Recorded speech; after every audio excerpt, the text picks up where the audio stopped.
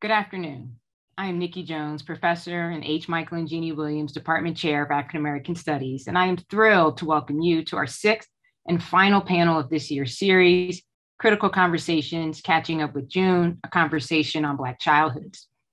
Although we meet in virtual space, let us begin with the acknowledgement that UC Berkeley sits on the territory of Huchun, the ancestral and unceded land of the Chochenyo-speaking Ohlone people, the successors of the sovereign Verona Band of Alameda County. This land was and continues to be of great importance to the Muwekma Ohlone tribe and other familiar descendants of the Verona Band. We recognize that every member of the Berkeley community has and continues to benefit from the use and occupation of this land since the institution's founding in 1868. Consistent with our values of community, inclusion, and diversity, we have a responsibility to acknowledge and make visible the university's relationship to Native peoples. As members of the Berkeley community, it is vitally important that we not only recognize the history of the land on which we stand, but also that the Muwekma Ohlone people are alive and flourishing members of the Berkeley and broader Bay Area communities today. And thanks, as always, to UC Berkeley Centers for Educational Justice and Community Engagement and the Native American Student Development Office for crafting this acknowledgement. Today's panel, Black Childhoods, is, as I said at the top, the sixth and final installment in our year-long celebration of the life and legacy of writer, activist, and longtime UC Berkeley faculty member June Jordan. Building on our successful spring 2021 series celebrating Dr. Barbara Christian and exploring the concept of abolition democracy, our Critical Conversation series continues to ask, what are the lessons of the Black feminist, Black radical, and Black intellectual traditions for our moment? And what is the role of Black studies in building more just futures? The Critical Conversation series is supported by the Abolition Democracy Initiative, a 3-year department initiative that began in fall 2020 with the goal of centering and responding to the most pressing questions of the moment. Questions that were perhaps new to some, but that we understood as enduring questions about Black freedom and the ongoing project of abolition. Inspired by the work of W.B. Du Bois, Angela Davis, and others writing in the abolitionist tradition, the initiative amplifies the work of academics, activists, artists, and poets, as we've seen over the last 2 panels in particular, who are actively imagining and building a world beyond policing and prisons. As we close out our year of programming, I'd like to thank the people who have supported this series, including Chancellor Carol Christ, Executive Vice Chancellor and Provost Kathy Koshland, Vice Provost for Faculty Ben Hermelin, and the Dean of the Division of Social Sciences, Rocca Ray. I want to acknowledge and thank the members of the ADI leadership team, Professors Lee Rayford, Eula Taylor, and Tiana Paschel, for the leadership and vision that created the Abolition Democracy Initiative. I also want to give a special shout out and thanks to my colleague, Professor Lee Rayford, who moderated the first 2 panels of the year, A Place of Rage, June Jordan and Her Circle, and Skyrise, June Jordan's Architectural Imaginary. Lee is also the co-PI with Tiana Paschel and inaugural director of the Mellon-funded Black Studies Collaboratory, which has hosted an outstanding set of talks, performances, and panels this semester. There are remaining events, and you can find recordings of those events and information on future events on the Black Studies Collaboratory website. I also want to offer my deep thanks to Professor Chayuma Elliott, a generous colleague and mentor in the department, who is also a panelist today. Chai curated the 3 events that round out our series this semester, beginning with Learning from June Jordan, a Poetry for the People conversation, and Black Writers in the Bay, and finally, today's conversation. Those videos are all available on our department's YouTube site. Today's event is also being recorded. A live transcript is being generated, and this conversation will also be posted on our YouTube site. I want to thank Rachel Anspach, a doctoral candidate in our department who has her hands full with this and other projects for all of her work over the years. She's done an amazing job of leading the administrative and logistical efforts required to put on events like this one. Thanks as well to Kiana Pajaro, who has done a wonderful job assisting Rachel this semester, and Maria Heredia for her assistance last semester. Thank you to our colleagues at ETS for supporting the webinar for today's event. I also want to thank Adrienne Torf for her messages of encouragement and support over the year. It's meant so much to us. And to all of you who have sent messages in the chat or via email on the Critical Conversation series, we appreciate you. Finally, our deep thanks to our panelists for today and throughout the year. And thanks to all of you who are watching this conversation live or on a recording for joining us today. And now let's turn to the panel, Black Childhoods, a fitting ending to this year's series. Today's panel weaves together themes of Jordan's work that have emerged throughout each of our conversations this year, themes that reflect qualities that are often associated with childhood, imagination, curiosity, and creativity, to be sure, but also vulnerability, determination, a fine-tuned sense of right and wrong, and joy and laughter. We've heard so often about Jordan's laughter and her openness and invitation, and maybe even insistence to play with words, ideas, one another, and in our own minds. We've also learned from June Jordan in our conversations and meditations on her life and work that childhood isn't child's play. At the heart of it all is a serious question, a question that Jordan demands that we take seriously. What would it take to build a world in which a Black child is safe, truly seen, free, and free to love? A world where, as Jordan asks us, love is an easy response. And what is our role in this process of creation? As we move into a period of retrenchment with calls for a racial reckoning seemingly displaced by promises and demands to invest in so-called systems of security and safety, systems that make many of us unsafe, we are reminded of how important this work is, especially in the in-between times. I know our panelists today will help us to consider these questions and more. I hope that you join the conversation as well. I invite you to submit questions through the Q&A feature. We'll reserve the chat window for shout outs and appreciations. And let me now turn to introducing our co-moderator for today's event, Rila Violet Botts-Ward. Hey. Ree will share some introductory comments and a reading from June Jordan's work before introducing our panelists for today. We'll then turn to readings from each of our guests. Rila Violet Botts-Ward is a homegirl, an artist, and a non-traditional community curator from Philadelphia, Pennsylvania.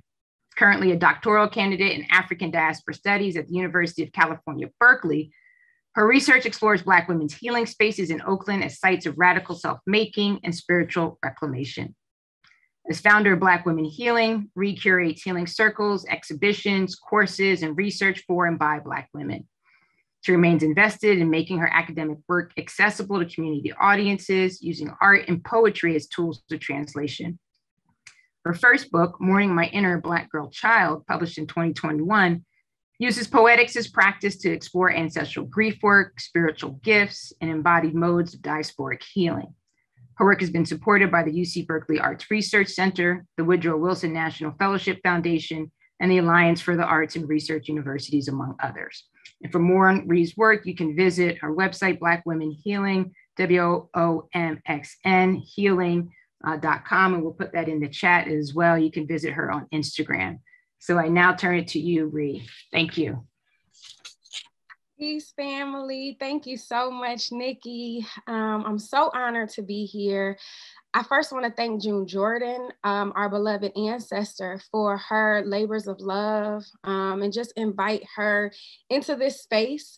I want to begin with a reading from one of my favorite works of June Jordan's, Soldier, A Poet's Childhood, where she talks about her relationship to what I consider her inner Black girl child, right? Her younger self, the Black girl who she was, who laid the foundation for the June Jordan that we know and love and celebrate today.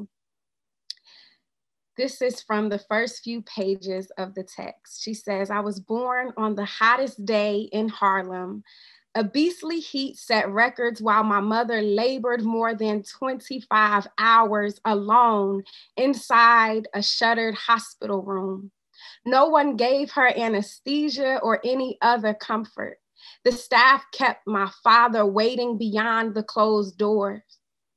And stunned by her incessant weeping, her repetitive weeping petitions to the Lord for some relief, he could scarcely decide whether to sit, to stand, or to smash up a chair, a pane of glass, a coffee cup. My mother continued to moan, and she begged God to forgive her for those outbursts of ingratitude. She was being blessed with a child. Months before, she had been visited in her sleep by angels who had told her that this firstborn would prove to be a great help to her people, colored people. She was being blessed.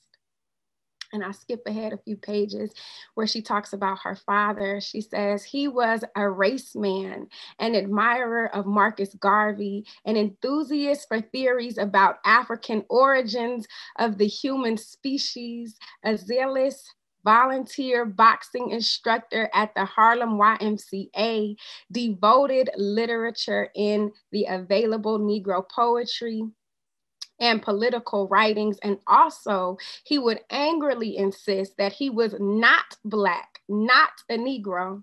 Looking at him, you'd have to say that my father was extremely handsome, possibly white, and at least 50% Chinese.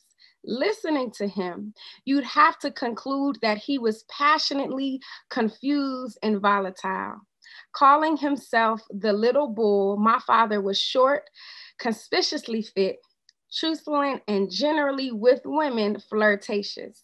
Believing that idleness is the devil's plan, he stayed busy reading through the night, his index finger tracking each syllable that he silently mouthed, or writing letters to government officials, or designing the next household or backyard project, or refining a schedule of forced enlightenment for me, his only child.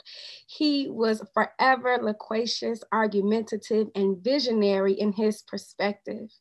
And he was addicted to beauty, which is probably why he married my mother. She had flawless brown skin and enormous dark brown eyes. She was very beautiful. She was also very sad. But my father mistook her sadness for dignity, and he treasured her reserve, her hesitant pacing, her mysterious poise. He also savored the teasing of her artificial quiet, the fullness of her bosom, and her quivering lower lip. She walked that proud Jamaican walk, allowing for no haste, no misstep, no embarrassment of clumsy impulse. He was a man's man. She was a man's woman, thrilled to be chosen by an unemployed, ambitious West Indian who would make her his wife. He would be the stubborn provider who would take proper care of her in this strange, fast-talking city. I love this passage so much because June invites us into her parents, right? When we talk about Black childhoods, we can't not talk about Black parenthood and what her mother and father tried to create for herself and for her world. And I appreciate how she invites us to think about the predicament of our Black parents, how her mother was treated in labor, what her father struggled to create for them. And I'm so grateful for this passage as it's helped me with my own relationship to telling the stories of my own Black childhood. And with that, I will introduce our wonderful panelists, y'all. I have the distinct honor of calling Chioma Elliott my dissertation chair. So I'll read her formal bio, but I will also say that Chai has been a fierce advocate for my work, a fierce advocate for so many students in our department. She has celebrated us, honored our creativity, and made room for us to grow in our own voices. So we thank you, Chai. Now for the formal bio, Chioma Elliott is an assistant professor of African American Studies at the University of California, Berkeley. Her scholarly work focuses on poetry and the Harlem Renaissance. A former Stegner Fellow, Chioma's poems have appeared in the African American Review, Callaloo, the Notre Dame Review, the PN Review, and other journals. She has received fellowships from the American Philosophical Society, Cave Canem, and the Vermont Studio Center. She is the author of 4 books of poetry: Blue and Green 2021, At Most 2020, Vigil 2017, and California Winter League 2015. She is currently teaching a poetry workshop titled Clifton Jordan Lord as part of the African American Studies Department's year-long celebration of June Jordan's life and legacy. Welcome, Chai. I also have the distinct honor of introducing my Poetry Philly fam, Joshua Bennett, who, when I was in 8th grade, I watched him as a freshman at UPenn perform at the Rotunda in Philadelphia, Pennsylvania, and he was a beloved poetry mentor of mine as a little Black girl aspiring to find new ways to share my voice and my story. So thank you for all the ways you've modeled that. I'm so proud of you and honored to be introducing you today. So for the formal bio, Joshua Bennett is a professor of English and creative writing at Dartmouth. He is the author of 4 books of poetry and criticism, The Sobbing School, Penguin 2016, winner of the National Poetry Series, and a finalist for an NAACP Image Award, Being Property Wants Myself, Harvard University Press 2020, winner of the MLA's William Sanders Scarborough Prize, Ode, Penguin 2022, and The Study of Human Life, Penguin 2022. In 2021, he received the Guggenheim Fellowship and a Whitting Award for Poetry and Nonfiction.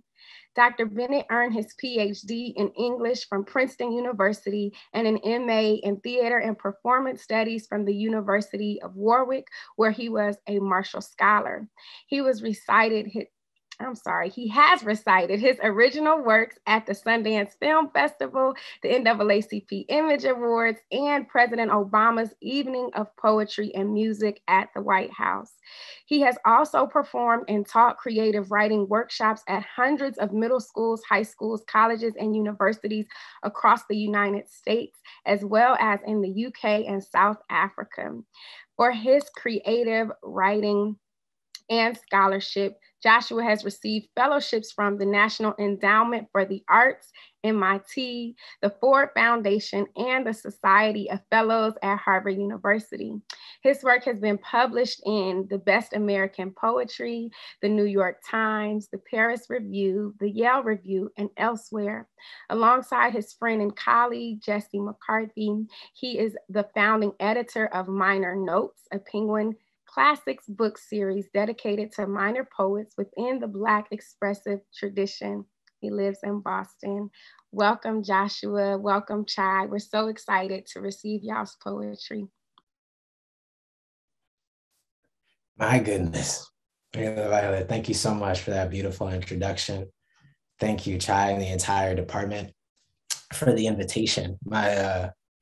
My son's godfather was trained in this department. So I know that y'all are rooted, not just in rigor, but in love. And it's an honor and a pleasure to be here to share my work with you all, especially on the theme of Black childhood. This is the cover of my most recent book.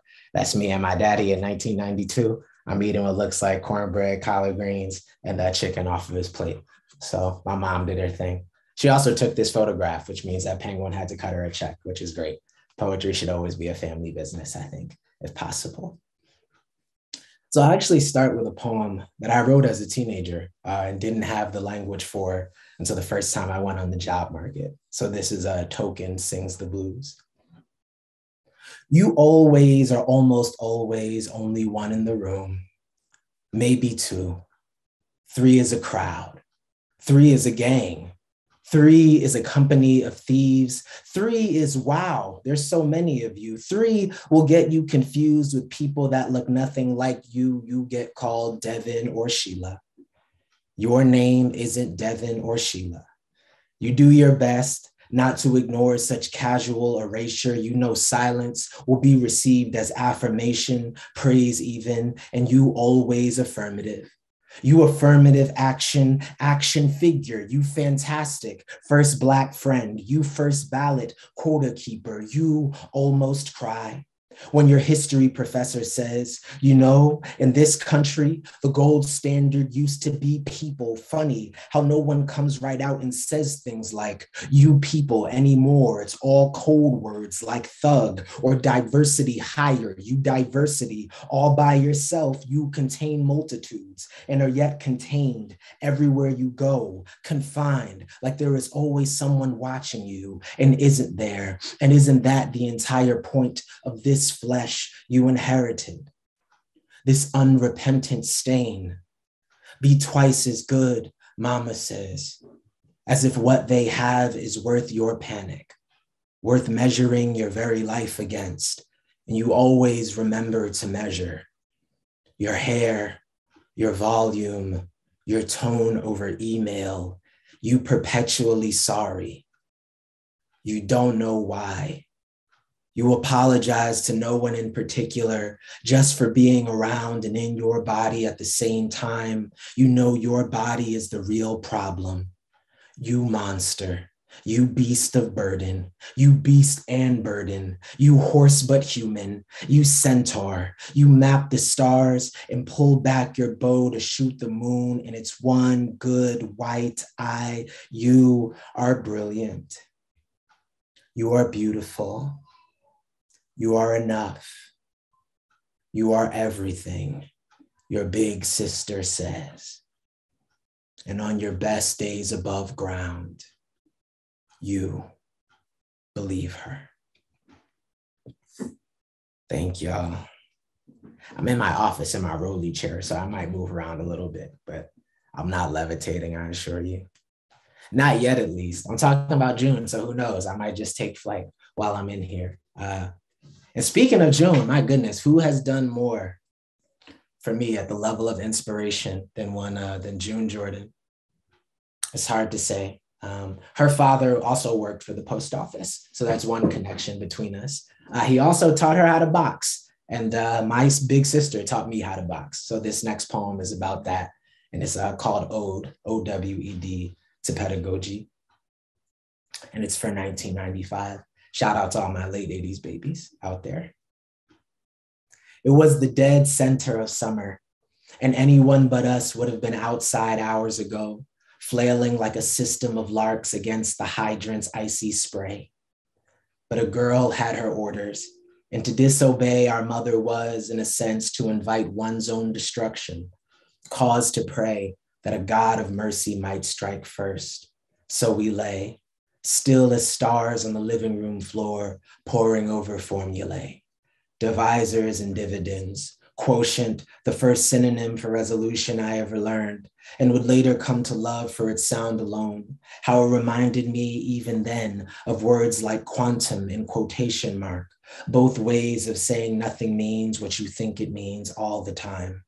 The observable universe hides behind its smooth obsidian dress, and all we can do is grasp at it in myths and figures, see what sticks, give all our best language to the void. What dark irony, these coy child philosophers, theorizing how things break from the floor of a house where everything is more or less in flux, indeterminate as the color of the blood in a body, or the speed at which I learned to obliterate the distance between myself and any given boy on the block, the optimal angle of the swing most likely to drop another kid cold in front of his crew, to square up, square off, and this too was a kind of education, the way my sister held both fists semi-adjacent, each an inch or so from her switchblade eyes, showed me the stance you take when the math doesn't quite shake out. So it's just you and the unknowns never win. All right, one or two more from Ode, and then we'll get to my new book, The Study of Human Life, which if you know your June, you know is a phrase of hers. So I'll talk a little bit about that later. Barber song. Postmodern blackness, blacksmith. Straight razor reshaping self-esteem. You dream in geometries unreachable by any other means. Speak, and entire phrases abandon standard American etymology hence. You liberate waves from the sea. Corn rose from the cornfield, reclaim fade, so I now hear the word and imagine only abundance. Caesar never meant anything to me, but a cut so close you could see the shimmer of a man's thinking. You are how we first learned to bend language built to unmake us, except in plausible risk. Some much older man, shaver in hand like a baton full of wasp gossip, asking, with the grain or against, and the question feels damn near existential. given this is the only place we can live, in such thoughtless proximity to another person's open hands, be held by the face, ask outright to be made glamorous, shaped by your polymathic brilliance, you bi-weekly psychoanalyst, first stop before funeral, before wedding and block party alike, you soothsayer, cooing children to calm as they sit in the chair for the first time, as still a storm as one might reasonably expect. You ethicist, defending hairlines at all cost, your vigilance, keeping online and otherwise slander at bay, philosopher king, thesaurus in the drawer, dominoes and scotch and barbasol adorning your countertop, right above the chorus line of clippers swaying to the clamor of checkmates and offhand insults now filling the shop, each moving as if the unfettered locks of some great metal monster, some faraway watcher, and you, guardian of it all, clean as a pope. All right, a couple more. I haven't read in a long time. This is so much fun.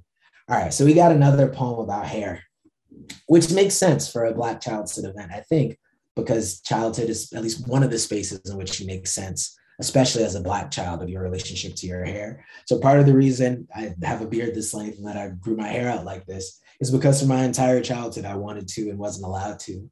And one day I woke up and was 25 and realized I had no idea what my hair looked like. So I figured I would go for it. Something else I was not allowed to do was wear do-rags outside of the house. So this is a poem that is both about my refusal of that rule as a young person, but it's also about a piece of writing I came across, I want to say now maybe 6 years ago, that was about do-rag History Month. And for those of you who are not familiar with, a holiday celebrating do-rag history, that's because it doesn't exist as a formal institution. But this writer did not know that. It is an inside joke, as some of you may know, with people on Twitter, and where, it'll be Moses in a do-rag, Harriet Tubman in a do-rag, etc. Right? But reading that article and just thinking about what goes into that kind of deep, hilarious misunderstanding, it prompted me to write this poem. So this is an ode, O-W-E-D, to the do-rag, which I spelled D-U-R-A-G. That's important. Okay.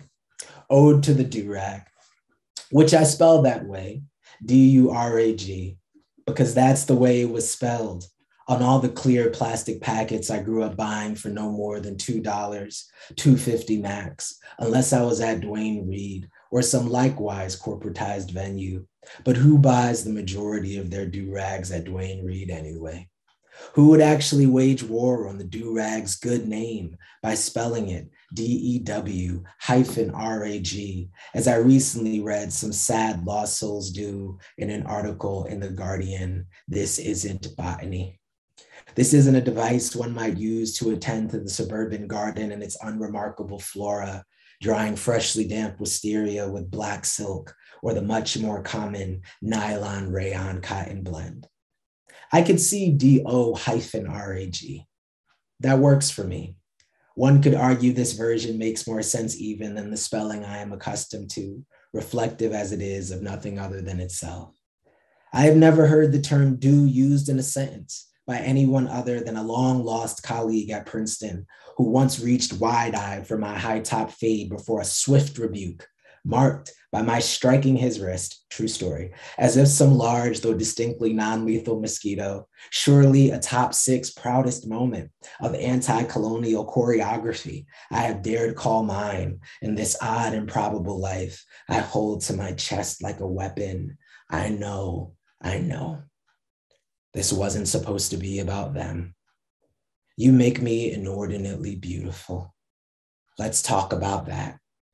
Or how I'm 12 years old and the cape of a white do-rag billows from beneath my Marlin's cap like a sham poltergeist, flight and failure contained within a single body, worthy core of any early 2000s era New York rapper's coat of arms. I was lying before. Once, while we sat, quiet as mourners on the front porch, my father spat. That's a nice do you have there, eyeing the soft mess of corkscrew darkness atop his second youngest son's aging face, No sign of the good hair he praised for years to family and co-workers alike. Alas, old friend, you somehow make me even more opaque, make me mystery, criminal, dope boy by the corner of Broadway and 127th, compelling respectable people to reach for smartphones, call for backup, my smooth, adjustable shadow. Like policy or fire, you blacken everything you touch. All right. All right, we're doing all right. So one more before we pivot to the poems from the study of human life, and then one from June, and then a quick one from me, and we'll get out of here. So did anyone else grow up with plastic on a couch? At your auntie's house, grandma's house? Okay, we're on Zoom, so it's difficult for you all to chime in. I grew up with that. So this is for everyone who grew up with plastic on the couch. And the kind of preservationist impulse, I think, is behind that, right? That desire to keep something beautiful for as long as possible, you know? But it's brutal in the summer to sit on a couch with plastic on it. It's genuinely painful, but I want us to linger with the celebration for a bit. So this is an ode to the plastic on your grandmother's couch, which could almost be said to glisten or glow like the weaponry in heaven, frictionless, as if slickened with some Pentecostal auntie's last bottle of anointing oil, an ark of no covenant one might easily name, apart from the promise to preserve all small and distinctly mortal forms of loveliness that any elder African-American woman makes the day they see 60. Consider the garden of collards and heirloom tomatoes only, her long single braid streaked with gray like a gathering of weather, the child popped in church for not sitting still, how even that, they say, can become an omen if you aren't careful. If you don't act like you know all Newton's laws don't apply to us the same exactly. Ain't no equal and opposite reaction to the everyday broad Blackness in America is. No body so beloved it cannot be destroyed. So we hold onto what we cannot hold, adorn it in Vaseline or gold or polyurethane wrapping. Call it ours and don't mean owned. Call it just like new, mean alive. All right, got about 5 more minutes, I think, yeah? So I'll read 2 short ones before a poem about my dad. So this is a poem for my son, August Galileo, who changed everything for me. It's also about my grandmother, who passed at the top of the pandemic and who created an environment in her South Bronx apartment on Christmas where all the children had to perform. But in, you know, her democratic spirit, you could perform whatever you wanted. Like you could perform a Bible verse, you could perform a poem or a song, that Bobby Brown choreo you just memorized, you could just do it right then and there. And it's hard for me to imagine that I'd be a poet or scholar or a person who loves beauty without my grandmother, Charlotte Elizabeth Ballard, may she rest. So this is a poem for her. It's also about becoming a parent in a pandemic. I wasn't allowed to go to my son's first 3 ultrasounds. And by the second one, my wife and I got savvy and snuck a cell phone into the room. So I was able to see him, you know, from a distance and connect that way. So this poem is commemorating that. It's called Dad Poem, Ultrasound number 2, with a line from Gwendolyn Brooks. Months into the plague now, I'm disallowed entry even into the waiting room with Mom. Escorted outside instead by men armed only with guns and bottles of hand sanitizer, their entire countenance, its own American metaphor. So the first time I see you in full force, I am pacing maniacally up and down the block outside, FaceTiming the radiologist and your mother too, her arm angled like a cellist to help me see. We are dazzled by the sight of each bone in your feet, the pulsing black archipelago of your heart, your fists in front of your face like mine when I was only just born, 10 times as big as you are now. Your great-grandmother calls me Tyson the moment she sees this pose, prefigures a boy built for conflict, her barbarous and metal little man. She leaves the world only months after we learn you are entering into it. In her mind, the year before that. In the dementia's final days, she envisions herself as a girl of 17, running through fields of strawberries, unfettered as a kingfisher. I watch her stance and imagine her laughter echoing back across the ages, you, her youngest descendant born into freedom, our littlest burden lifter, world beater, avant-garde percussionist, swinging darkness into song. This is a poem that June Jordan wrote for Forbes magazine, if you could believe such a thing. And it's about financial planning, which is definitely a part of becoming a parent, and something I've thought about a lot, but in ways that feel wonderful to me, actually, thinking about what it means to always be trying to set something aside for this small, wonderful person who also has my face and is now running around the house. So this is Financial Planning, commissioned by Forbes magazine. 50 cents more an hour would get me a house in the country. Hilarious friends calling, an Airedale that wakes me up only for brunch, a lover lusting insatiate, liberation from my own daily routines. 10,000 more a year would get me in debt for the house in the country. Part of the car that will slide up the driveway, tennis lessons in the neighborhood, installment plan travel out of that neighborhood entirely, an A1 recommended kennel for my dog. 50,000 beyond that would get me a whole lot of trouble, I'm sure. For example, I would have to revise this poem, and I don't know how. Sheesh. June know how to end a poem for sure. And this is my last poem. It's for my father and about his childhood and what he had to survive to be the man who raised me. Thank you all for being such an incredible collective here with me today. And I'm excited to hear everyone else read. America will be after Langston Hughes. I'm now at the age where my father calls me brother when we say goodbye. Take care of yourself, brother. He whispers a half beat before we hang up the phone, and it's as if some great bridge has unfolded over the air between us. He is 68 years old. He was born in the throat of Jim Crow, Alabama, one of 10 children, their bodies side by side in the kitchen each morning like a pair of hands exalted. Over breakfast, I ask him to tell me the hardest thing about going to school back then, expecting a history I've already memorized. Boycotts and attack dogs, fire hoses, Bull Connor in his personal tank, candy paint shining white as a Confederate ghost. He says, honestly, probably having to read the Canterbury Tales. He says, eating lunch alone.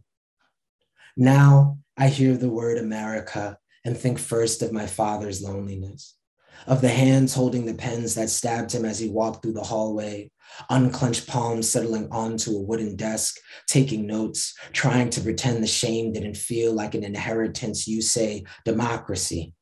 And I see the men holding documents that sent him off to war a year later, Motown blaring from a country boy's bunker as napalm scarred the sky into jigsaw patterns, his eyes open wide as the blooming blue heart of the light bulb in a Crown Heights basement where he and my mother will dance for the first time, their bodies swaying like rockets in the impossible dark. And yes, I know this is more than likely not what you mean when you sing liberty, but it is the only kind I know or can readily claim, the times where those hunted by history are underground and somehow still daring to love what they cannot hold or fully fathom, when a stranger is not a threat, but the promise of a different ending. I woke up this morning and there were men on television plotting a wall big enough to box out an entire world, families torn with the stroke of a pen, the right to live, little more than some garment that can be stolen or reduced to cinder at a tyrant's whim. My father knows this, grew up knowing this, witnessed firsthand the firebomb bombs, the Klan, multiple messiahs, love-soaked and shot through, somehow still believes in this grand, blood-stained experiment, still votes, still prays that his children might make a life unlike any he has ever seen. He looks at me like the promise of another cosmos, and I never know what to tell him. All of the books in my head have made me cynical and distant, but there's a choir in him that calls me forward. My disbelief, built as it is from the bricks of his belief, not in any America you might see on network news or hear heralded before the start of a football game, but in the quiet power of Sam Cooke singing that he was born by a river that remains unnamed, that he runs alongside to this day, some vast and future country, some nation within a nation, black as candor, loud as the sound of my father's unfettered laughter over cheese eggs and coffee, his eyes shut tight as armories, his fists finally unclenched as if he were invincible. Thank you. Joshua, it feels like such an amazing thing to get to hear those poems in your voice. That just everything. I want to start out by reading a couple of pieces of writing by June Jordan. The first, like Ree, I'm in love with that memoir, Soldier, A Poet's Childhood. So I'm going to share a tiny piece from that memoir, a different piece. This is a point where she's talking about being a really little tiny girl and living in the projects in Harlem before her family moved to Brooklyn. So here is June Jordan writing about that really early childhood memory. Quote, "When he went away to work, when my father left my mother and me alone, I was allowed to indulge my more solitary inclinations. My mother would position a zinc tub on the sloping lawn behind our apartment. She'd attach a toy laundry wringer, fill that tub halfway with water, and bring me a pile of doll's clothes to wash and wring dry. This was bliss. She'd leave me there. My father would not suddenly appear and beat or threaten me with the strap. Nobody bothered me. I could splash and play, bemused by the creamy iridescence of soap flake spray. I could contemplate the watery reflections of so many no longer definite things. My face, or the drastic attenuation of an overhead branch. And meanwhile, I was washing my clothes. I never wearied of this make-believe, and it was only partly not true.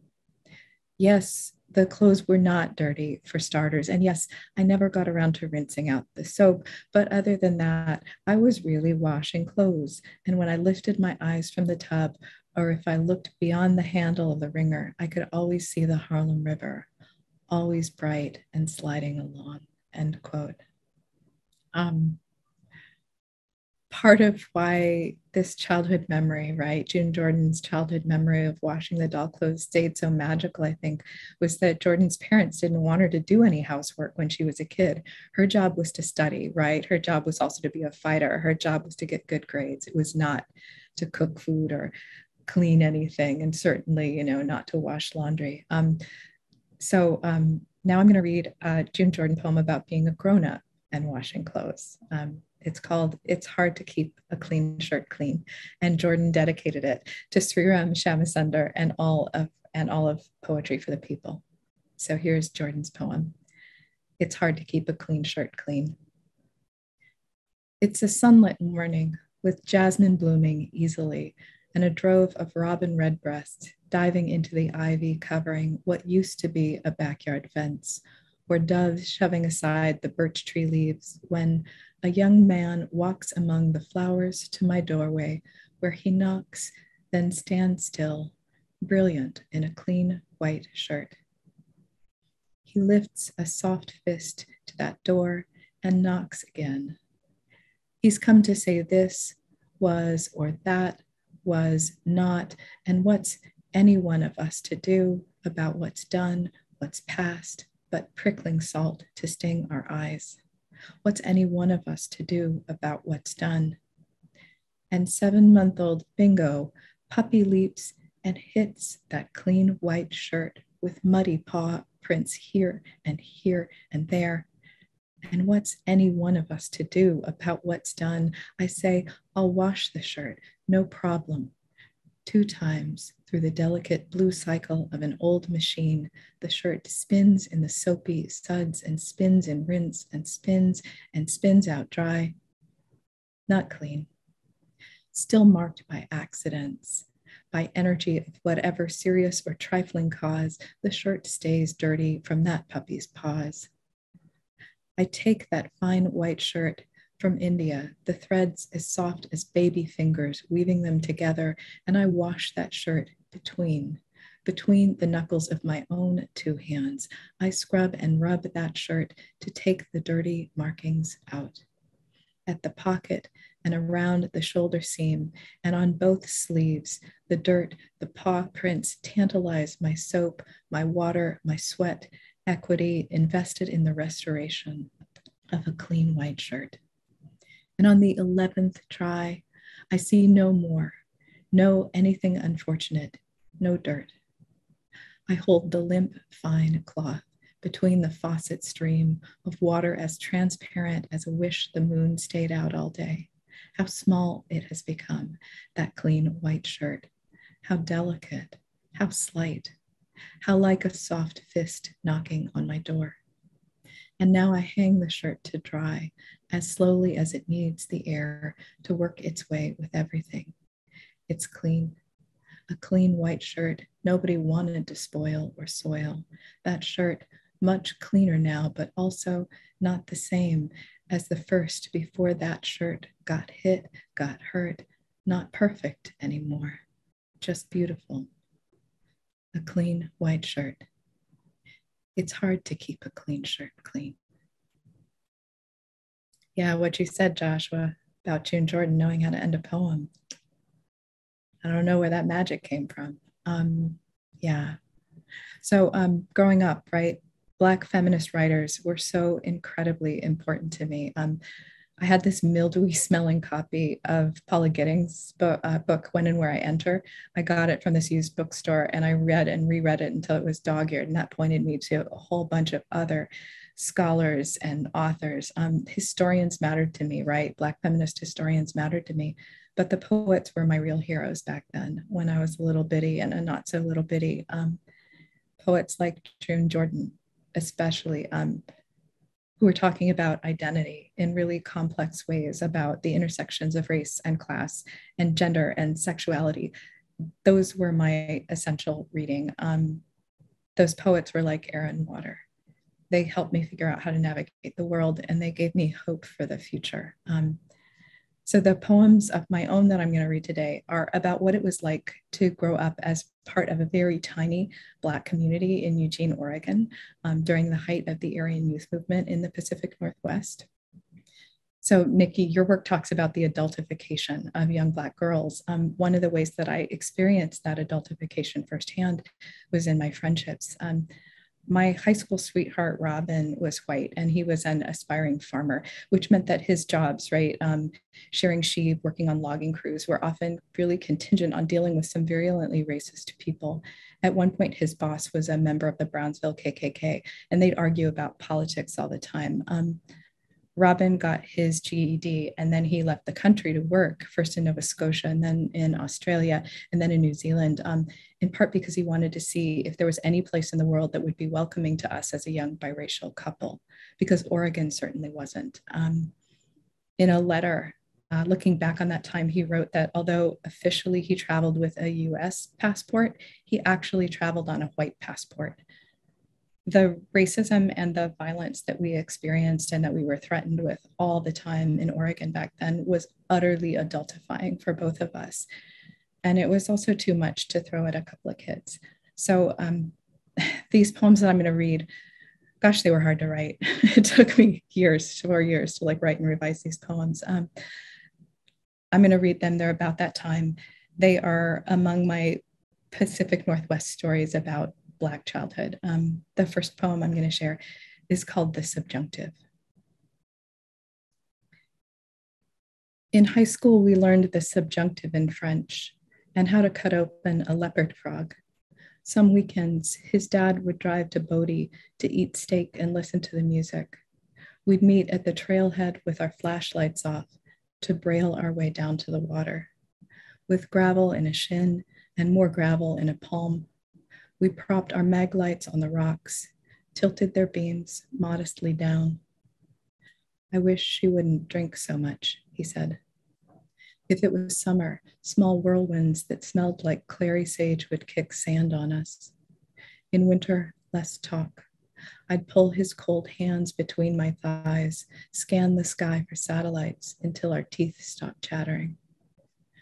On Wednesdays, we broke into the old garage, piled high with broken desks and broken chairs.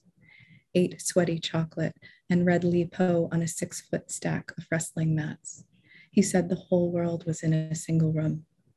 My locker had pictures of Paris and Santa Fe, and when Madame Bach asked us to translate before I go away, it's necessary that I say this. Je t'aime, he wrote in the blank, mais je dois partir. I wish I knew then what I know now. World without end, world endlessly repeating. Somehow we're still heaving ourselves out of dark water, gasping like beached fish. Our clothes in a heap. 9 safety pins holding my skirt hem like courtiers. Epistle. Sometimes I thought of slaughter, of Demeter making winter, that season's angular momentum like stones flying through the air. Sometimes I thought I would die, like when I washed my car and the soap streaks on the windshield looked like the backwash of stars above the barn. For a while, we made a game of it, cut body parts from magazines and reassembled them into cyborgs, gave each one a name and a mantra. We filled notebooks and finished each other's sentences. How do I love thee? I said I wouldn't. Like a lug nut in a junkyard, you said. The redneck who almost ran us off the road, he was force. Your elbow the angle as the wheel spun, and after, distance was the furrow our tires had cut into the road's shoulder. Also, the wrinkle between your eyebrows as you blinked hard and didn't say, I just wanted you to feel how soft a lamb's ear is. And I didn't say, what's the use of coming home to this? For a while, we made a game of it. I ducked when we passed through small towns, ducked when we saw another truck. When that got old, I put my head in your lap. Eyes closed, your quadricep was a wood pillow in a museum case next to the bowls and jade ornaments.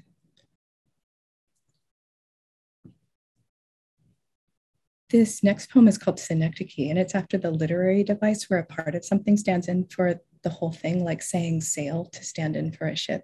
I was thinking about what one part of the past could stand in for the whole story of that particular teenage relationship. And this poem is what I came up with. A quick content warning here. I have to say there are curse words in this poem because it features the hypotheticals game where you give someone 3 names and then they have to say which one they'd kill, which one they'd hook up with, and which one they'd marry, using slightly more blunt language. Yeah, so there it is. Here's Synecdoche. At the edge of the field, the wind makes the tall grass ripple like water. It makes my heart swing like a willow switch. My heart, that constant little bitch that swam in tea leaves at the bottom of your cup, poured honey onto the snow and fed you by the spoonful. 15 and cross-legged on your floor, my heart asked, Artemis, Cassandra, Clytemnestra, kill fuck or marry. Later, we parked at the top of a hill, traced our initials into the wet smear of city lights on the windshield. For an hour, just listened to the rain. Then, Naiad, Dryad, Minotaur, you said, kill fuck or marry. And my heart drilled itself full of wells. All of the droplets were fat blue commas. This next poem I'm going to read is in the form of a prayer. It's called Litany. Virgin conceived far away from here, pray for us, who nonetheless knows too much about deserts, pray for us, and planets that crest the night sky like ships, pray for us, and plants shaped like cups, the perpetual wish for water, pray for us.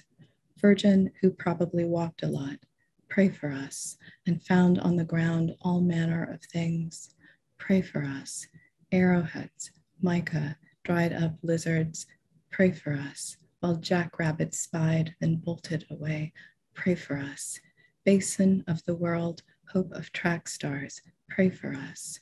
Recourse of loners, rivulet from stone, pray for us. Who probably cries when they use the N-word, pray for us. Who probably knows what it is to feel broken, pray for us.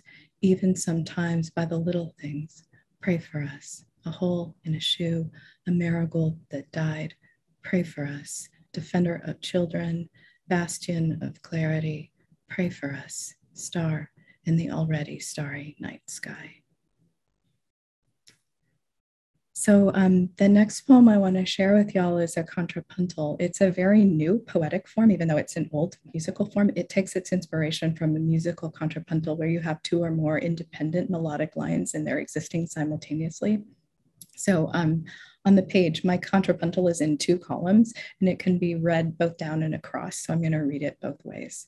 One of my students wrote a triple contrapuntal one time that just blew my mind. And I was like, how did you do that? Like what? I don't even know. So yeah, poets are like making these amazing, amazing things in this new form. This one's called So Many Variables. Were I more patient, I'd understand the language of birds, absolution, around which all things converge. All things converge like aspen against the sky, and maybe it's a metaphor. Remember that time in the truck bed? I'd call it beauty, the world's primary colors. I'd understand the impossible mooncalf self, dense, invasive, between the teeth, like the tongue, like declension, the heart between hammers, when you woke me up by laughing. Were I more patient, I'd call it beauty. I'd understand the world's primary colors, the language of birds. I'd understand absolution, the impossible mooncalf self around which, dense, invasive, all things converge. Between the teeth, all things converge, like the tongue, like aspen against the sky, like declension. And maybe it's a metaphor, the heart between hammers. Remember that time in the truck bed when you woke me up by laughing. This next poem also has a curse word in it. Sorry, I feel a little bit, yeah, like Anne of Green Gables here. Nobody ever gives Anne of Green Gables credit for all the time she wants to talk, but she doesn't. If all y'all knew how all the F-bombs I wanted to put in my poem, but didn't, because I'm trying to be proper. This one was unavoidable. This one's called God of Lambs You Take Away. One time, a white boy asked me to use a bullwhip on him. Don't insult me, I said. I am the motherfucking whip. Maybe you guessed that I hurt so deep down bad it'll never carve out, not even when I'm dead. Because you are to me as grass is to hillside, I sing a lullaby of 50-cent words about war. I make hegemony sound like a sweet thing growing near the edge of a creek. And because that chapter keeps me up nights thinking of hawthorns, have mercy, because pine is a symbol of paradise. One time, a white boy asked me to unpleat my skirt, to unstave all the plants, and the loud air conditioner bespoke tact and was a symbol of diaspora and occasional tobacco and echolocation, just as the space shuttle framed over the bed was a symbol of autonomy. And I said, tell me where you rest, lest I be found wandering after the flocks of your companions. Tempora plus mores. When I was a child, I talked like a man, I reasoned like a mirror. We shall see face to face, I reasoned. I gained nothing. No, I gained footholds in some vistas, the parts of mountains now clanging like brass. Say I wandered, burned and salted the fields. Say I threatened, all the water dammed, all the cover crops left to rabbits, and in the crosshairs, grazing rights and egress. When I talked, you see, I put the mirror behind me. My tongue had symbols, but it did not have you, and therefore I was nothing. Say I became a combine and could sway the grass. Say I knew rabbits and angels, and when I walked, the fields opened like books with broken spines. Say too that I remained like a child. Now I know, I thought. If I speak of calibration, it's because when I moved, you were before and behind and all around me, and you were not. And regarding prophecy, I did not gain the world. I wondered. I threatened to give my body, and I gave it. How quiet and unfathomable it all was. The last poem I'll read today is called Deus plus Machina, and it has a reference to a song called Bone Machine by the Pixies off the amazing Surfer Rosa album. So here's Deus plus Machina. Little gearbox, little hole in the metal, denizen, little connected to, your chain trailing, throwing sparks, your bones a machine. Tell me something about heaven. I see you bailing, I see you twining things around other things, and in season, burning whole sections of dried grass on overcast mornings while the smoke drifts across the highway like a wide equation. Hands full of the smell of kerosene. Mind elsewhere. Made mirror, splinter, spy. Road, field, gray, no difference. Bitter air, such apothecary clarity. Hey, y'all. Thank you for listening. Now we get to hear from Ree, hear from Nikki. Thank you so much, Chai. Thank you, Josh. Wow. Your poems are so moving and so rich with new ways of understanding and relating to our Black childhood. So thank y'all so much for sharing. Before we dive into our questions, thank you, Nikki, for dropping that in the chat. We just want to encourage y'all to please write your questions for our wonderful poets in the Q&A feature. We would love to hear from y'all as well. My first question is about your relationship to your own Black childhood self. So you both explore these remnants of childhood in your writing. And I'm wondering if you can introduce your Black childhood self, if you can tell us a little more about them, who they were, what did they love, what did they dream of? And also, how did that Black child and the communities that raised that Black child shape the grown Black human that you are today? Hey, Joshua, you want to go first? Sure, I could try. That's such a beautiful question and a heavy one. I mean, I'm trying to even think what dreams and fears I have that I at least don't see the trace of from that time, right? I mean, what did I want to be? I mean, I dreamed of being a paleontologist and a preacher. And then when I was 17 years old, someone gave me a copy of Race Matters at Cornell West. I read that book multiple times. And I looked on the back and I saw that he taught something called African American Studies. And I was astonished that such a thing existed. And I said, I'm going to major in African American Studies, which I did when I got to college. And I also decided I wanted to be a professor of African American Studies, if at all possible. So yeah, I mean, when I think about that time, I think about the family and family friends that would give teenage Joshua that kind of book. I think about the family that let me improvise sermons for 40 minutes after church when I was a 4 and 5 year old. Right? I mean, they would do the amens, they would do the whole thing, you know, they would gather around me. And I just always knew that it was okay to have something to say, to have a critical viewpoint and a perspective. As a child, the idea that I was supposed to be silent or off to the corner, it just never really occurred to me. And I was just around beautiful, brilliant Black people all the time. I went to an all Black school founded by Mildred Johnson, you know, James Weldon Johnson's niece, called the Modern School. And so the first national anthem I ever heard was, you know, wasn't the Star Spangled Banner, I'll tell you that. It was Lift Every Voice and Sing. I didn't hear the Star Spangled Banner until I was older. And my first thought was, this doesn't even slap. So yeah, I'll say, you know, the community that raised me to love Blackness and see myself as a full human being. And that's why it shows up in the poetry so much. You know, it's the source I return to for meaning and for beauty and power, you know, especially if I feel stuck. I just sort of sit and think about the narratives that have traveled through me. And I'll stop here. The people that kept me safe, you know, that loved me enough to look after me. And they weren't all my blood kin. You know, these were people from the block who, when I was coming home from school, made sure I didn't get jumped or robbed.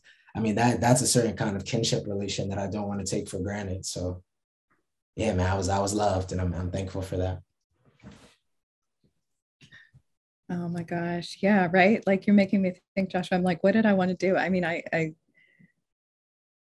so yeah, I remember seeing like an early video, right, before there were music videos of Lakeside singing Fantastic Voyage. And like one of the dudes in the video was wearing this gold lame pirate suit. And I was like, that's what I want. Like when I grow up, I'm going to wear a gold lame pirate suit to work, right? And I have still not achieved that childhood ambition. A little bit later on, when I got to go to museums and understood that docents was like, that was a thing people did, I was like, I want to be a docent, but I want to wear really cool shoes when I do it, right? So I had these kinds of early ambitions. I'm thinking like when I was tiny, what was I thinking about? I found childhood really beautiful and intriguing, and also really terrifying. I was so ready to be grown up because I hated the vulnerability. One of the things that I struggled with a lot that was really hard is, my parents struggling with substance abuse, and that made a lot of things feel really precarious for parts of childhood. And yeah, so it's just, yeah, I'm thinking like who you were, who you loved and what you loved. What did you dream of? All of these things. I was lucky because I was around a lot of artists and makers too. That's another thing that shaped my childhood. I was raised by these kind of crazy hippie Black nationalist poet, like folks who were makers. My mom was an upholsterer. She recovered furniture. Like she did a training program to learn how to do that. And she was the only woman who was in that training program. She said she didn't want to be a secretary. She couldn't type particularly well. I feel like I inherited that inability to type as well from her.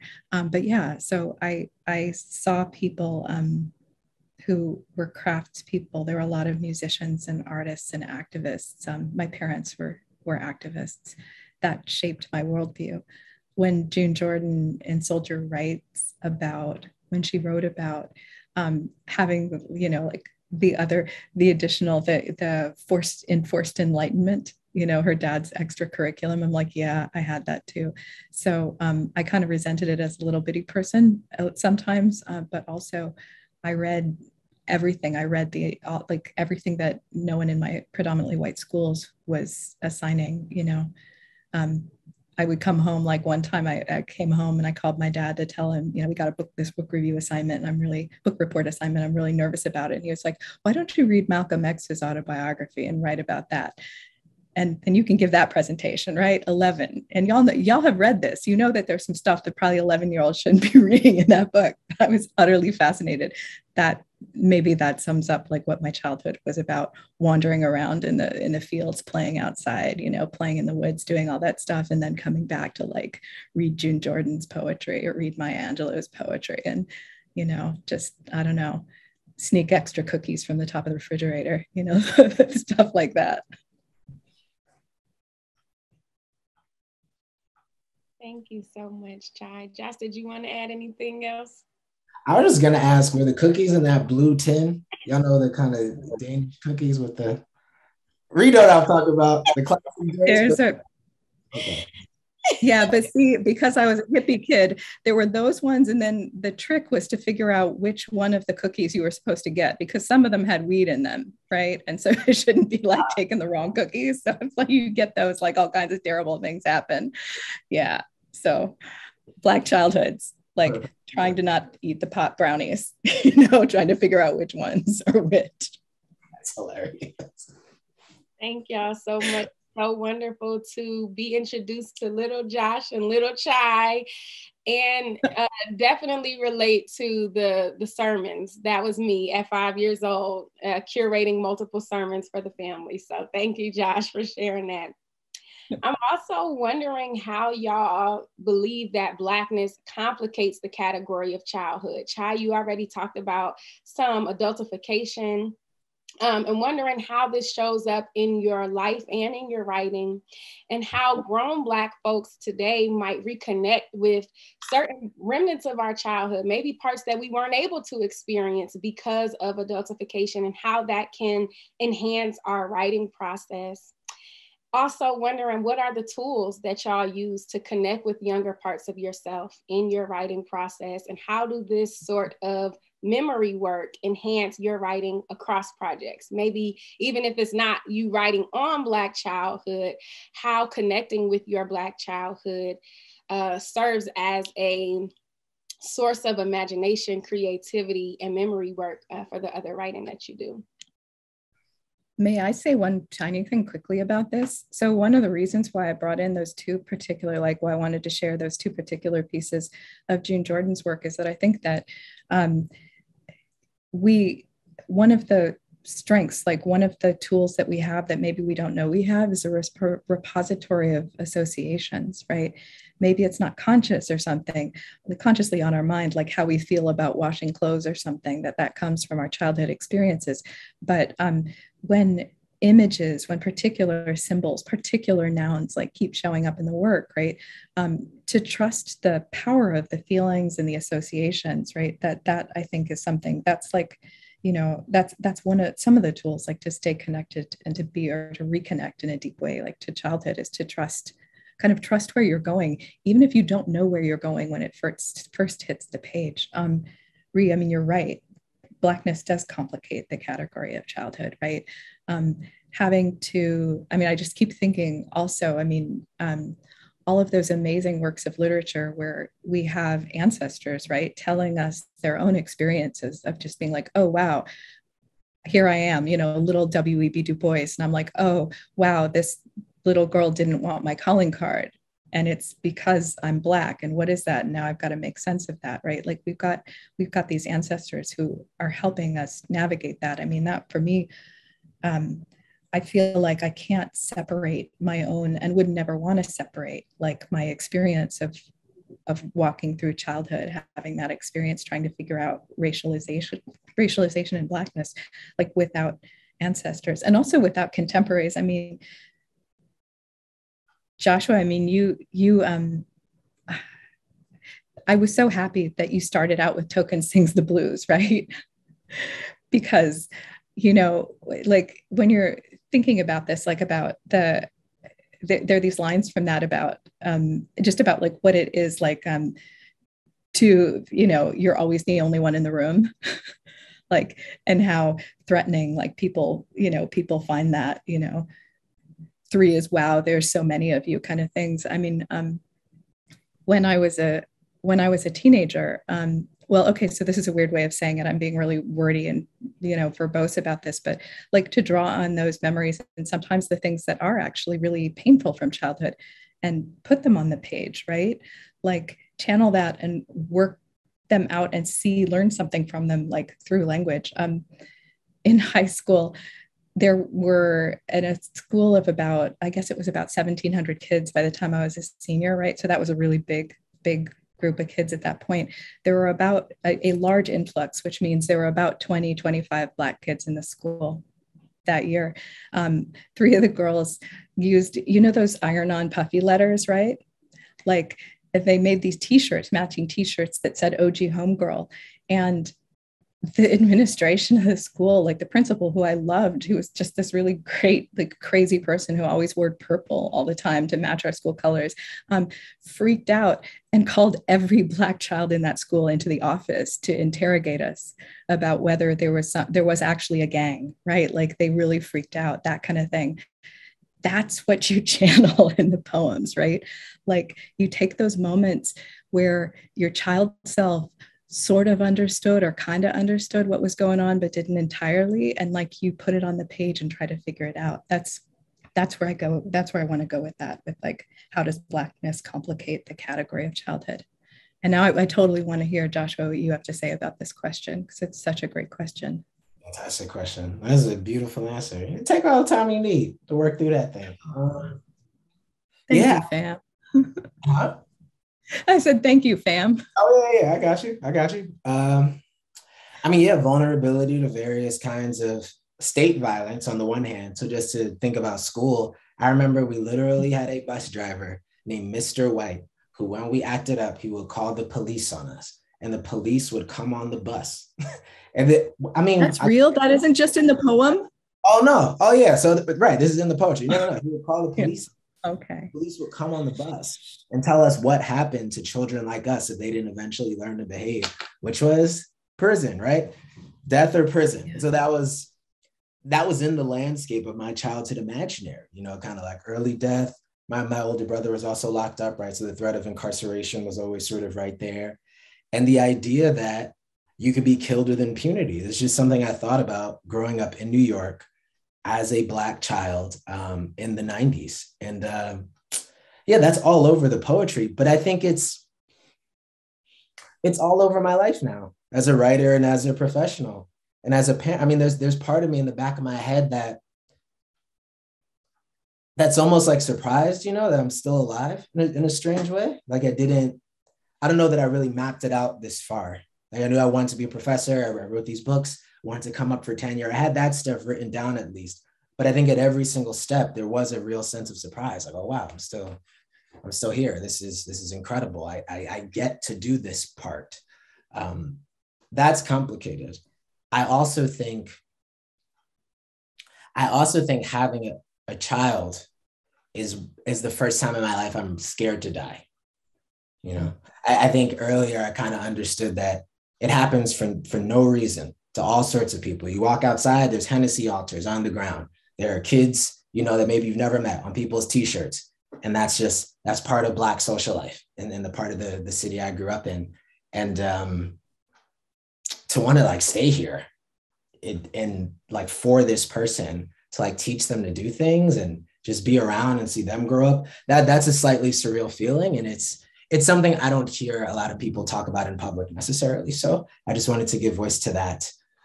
Going back to the childhood space in terms of imagination, I love that I get to teach poetry to children. I mean, it's what I did to feed myself before I was a professor or before I had, university healthcare, which is solid. I was on tour, I've been on tour for 13 years, and I've always taught in colleges and high schools, but also elementary schools. So I've taught children as young as 5 years old. I've done spoken word workshops for kindergarteners. And that has been some of the more life-affirming work of my life, right? Is to hear the children recite their own stuff, but also listen to their sense of image. I mean, it really is quite incredible. I know writers talk about this, but you sit in a workshop for a couple of hours with students, aged 5 to 11, you'll just hear horses in particular do all sorts of things. You never thought of, horses are the ocean, horses take flight and turns into cubes in the sky. I mean, it's just very interesting ways of thinking about sort of matter and mentation. And even in learning to play with my son, I mean, it's just opened up a new door in my brain because I'd figure out how to do that. That wasn't a skill set that I'd honed in graduate school. I came into this process and was like, okay, I have to be a tiger now. For maybe the next 20 minutes, I have to be a tiger with you because you want daddy to be a tiger. And that has been psychologically and emotionally liberating for me to just have to say, I don't know what to do. I have very little control. And this 1-year-old is going to guide our activities for this window of time in which I will have to transform and be silly and make mistakes. And it's just taught me so much about what the poetry can be and what it can mean, especially in practice. And I think June Jordan taught me that, years ago on the page, right? That even before it was poetry for the people, it was voices of the children, right? In the early 70s. And it was in Harlem and Brooklyn. And it was for Black and Puerto Rican kids at Church at the Open Door, right? To me, this is a Mount Rushmore American essayist, world historical intellectual. Her practice starts with kids and poetry. So with that example and now living out, this other part of June's life as a parent, it's just putting those threads together has transformed everything for me. So powerful. Thank you. No, I'm thinking of County Cullen's children's book, The Lost Zoo.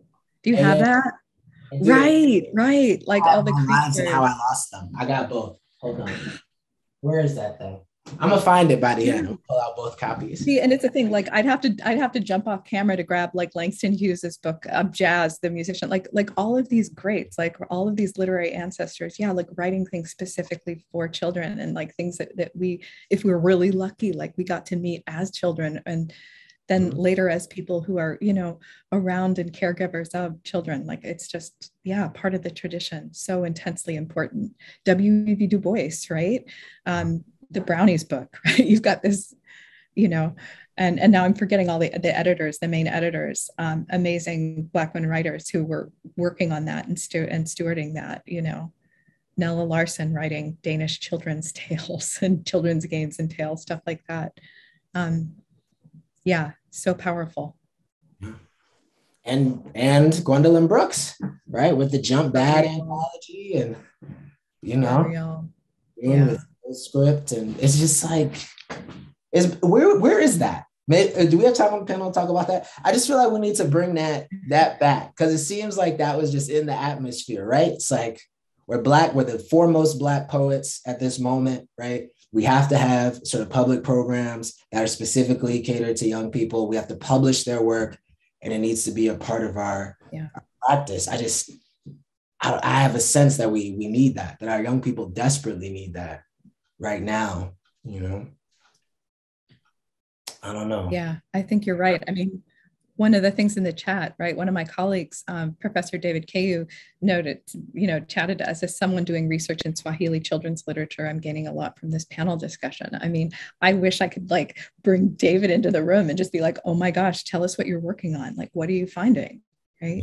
I mean, I remember reading Jambo Means Hello, right? Like this was part of my Black childhood, was like, you need to learn Swahili. Like when I would talk to my plants to try to get them to like grow better, I was just like, you're an African violet. Perhaps I should address you in Swahili. It is a trade language. You might know this. So I was like a little tiny person, like just like talking to my violets in the little Swahili that I learned from my children's book, because my parents were those kind of activist hippies, right? You know, where they're like, you must learn this. That's beautiful. I am loving this conversation. I know folks in the chat are as well. And this idea of what we learn from childhood, taking childhood seriously, but playing and taking play seriously, you know, and the demands that children make of us, and stepping into those demands, right? And so let's pretend as a choice at some point. And that's part of what June Jordan has asked us at some times and demands at other times, that we pretend that this other world that we know exists is the world we all live in. And so I'm just so inspired by this whole conversation. I do want to get to a couple of questions in the chat, because I know we are going to cut off at 1:30. And so there are two questions, and there are more than two questions asked. Actually, I'm going to condense them and ask you to choose which one you want to respond to. One is, what advice do you have for people trying to write about painful histories, trying to turn trauma into beauty? And another set of questions is about loneliness. In some ways, you know, we've certainly talked about the joy and the pain of childhood, but this idea of loneliness. Were either of you lonely as children, with or without siblings? And did it ever resurface in your childhood or adulthood as anger, such that poetry became a channel of working through the anger and or finding solutions to the causes of that distress?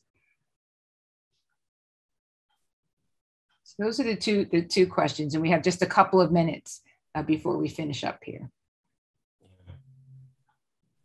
Both of those questions are amazing. I'll talk about the loneliness piece. Yeah, I mean, that was so much of my childhood, and I feel like yeah, like how to look back on that, how to come back to that. I think one of the things that I learned was how to transform loneliness into solitude.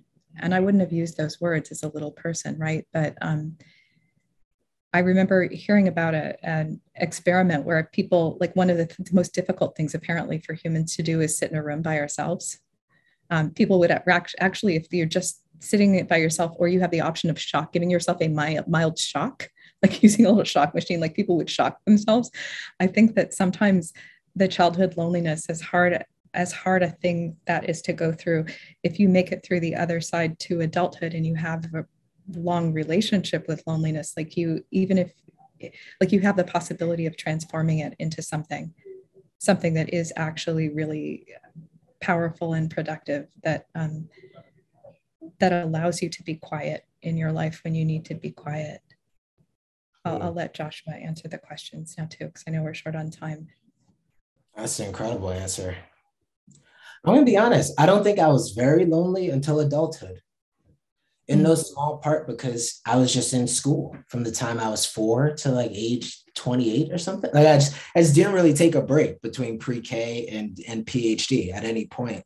And it was after I wasn't in school anymore that I needed to call on the resources of childhood to figure out how to make friends, right? Like I needed to figure out, okay, where is like the local chess club, right? Where are the people that want to start a reading group and say like, do you want to read with me, right? It's the kindergarten question returned again, at least for me, because it felt like I needed a kind of sociality without the formal institution to provide it, if that makes sense. And I think I'd forgotten about how easy it was to make friends in school, and the fact that I really needed that. So that was one way that I've tried to navigate, I guess, the loneliness of adulthood. Maybe some of this is having, like 5 siblings. Like I just wasn't by myself that often. And when I was, it was like that Gwendolyn Brooks children's book, Aloneness. Like I found a kind of richness in my aloneness. I would sit with my big red Webster's dictionary and look up whatever words my mother refused to define because that was her pedagogical practice. Son, look it up,